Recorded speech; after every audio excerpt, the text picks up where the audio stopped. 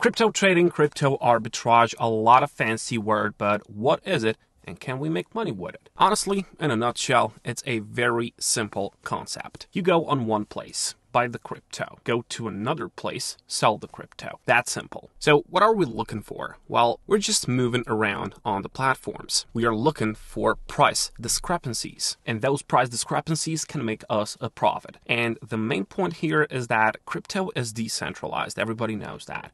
And nowadays we can surely tell that it is here to stay. It's stabilized, and of course a lot more people are using it now than it was the case before. And of course you know that the more traffic you have into certain field, well, the more money is there for taking, right? So this is the trick, this arbitrage that a lot of, for example, Amazon resellers are using. But with crypto is much easier, because on Amazon they call it drop shipping, right? They go to places like Alibaba or AliExpress, they buy things and then they just sell it on Amazon, right? And of course, all they're doing is that they're looking for prices. They're looking how and where, on which products they can make income. So the same thing happens here, all right? But there are a few different crypto arbitrage sequences, a few different options for you. So you can, of course, take all of these. One is maybe more complicated than the other two, but I'm just going to show you the differences between these. So the name of the game of the first one is cross exchange. Second one is called spatial, and the third one is triangular. First one, cross exchange, the most simplest one. You go from one platform to another one. And that is possible because, as I've told you, crypto is decentralized. It is impossible to make Bitcoin's price like same on all of these platforms. Just take a look at this now. So on Binance, it is 25,151, all right? But when we switch over to, let's say, Kraken, you can see that it is 25,148. On KuCoin, it is 25,143. And if you visit more of these, you will find more discrepancies. So what happens in the first one, you buy the crypto on one exchange and then you just move it over to another one and make a sale. You don't lose money, you just make sure that the price is good for you, and you have to include one more thing in the equation. Actually, it is two things. It is fees and timing, all right? This is of course important, and I don't have to tell you why. You have to watch out for fees. You have to watch out which platform has what kind of fees, and of course the timing is going to be necessary, because you have to stay there, you have to watch the prices, and then you have to feel and see, of course, research wise, when is the right time to buy the crypto on one platform and then head over to the next one. The second option is spatial arbitrage, and spatial, as the name suggests, it includes space. So you head over to, for example, exchange platform in Asia, and you move the crypto over to America or Europe, whatever.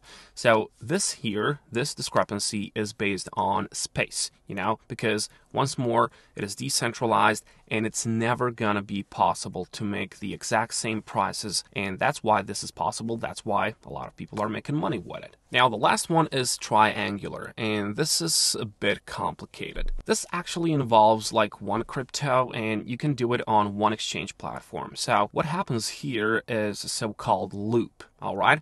So it starts, let's say, with a Bitcoin. You have some Bitcoin, and then you buy that one, and then you just exchange the Bitcoin for Cardano to Ethereum. Then you head over to Litecoin, and then you just have to move all the way back to Bitcoin, right, to the starting point of yours. Now, this is really complicated unless you are a really experienced. If you are not a pro or something like that, do not try this one. Do not try this one at home, because you need a lot of experience for this one, because you have to be aware of the platforms and you have to be aware of the crypto movement in terms of all of these little factors in that loop, because if you just miss one thing, in the end, you might not get the profit, or even worse, you can just lose the money.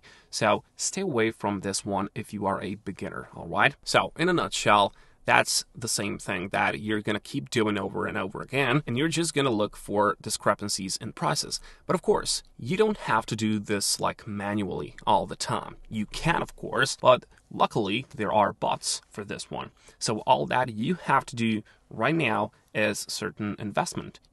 If you have a certain amount of crypto lying around, this is a good opportunity for you. One of those bots is called RB Smart. You can just find this one online. Just Google for RB Smart. And this is just set and forget. You set it and it's all going to be on autopilot for you. The second one is the crypto trading bot at Pionex.com. So Pionex.com, it is the same thing. It's a really good one. It's just set and forget. You said what do you want, how much profit the bot should look for, and then there it is. Pionex maybe has the most amount of these bots, so I suggest taking a look at this one first. And the last one, it's good, They've got like really good thing here going on. It's Crypto Hopper. Crypto Hopper is like maybe the most popular one. I don't know if it's better than Pionex, but I think those two go hand in hand. You can always use more, so you can just use 2 of these or you can use 3 of these. Depends on which one suits you the most. And as they say here, these exchange prices are inefficient, never gonna be like able to sync all of those, so we can make money on it. Now, I know that not a lot of people, not everyone, of course, has some money lying around waiting for it to be thrown into crypto world. So that is why we have a certain thing which is called a flash loan. Flash loan is only available in the crypto space, and it's a really important and interesting thing. Flash loan is a type of loan in the decentralized finance, DeFi, that allows users to borrow assets without having to provide collateral or a credit score, So what happens here is that they will check your transaction. You will specify what do you want to do, So for example, you tell them I want to buy the Bitcoin here and I want to sell it here. And they will check the transaction. They will just check all of those blockchain transactions and they will give you the loan with a fee, of course. You will have to pay some form of interest. That's why they exist.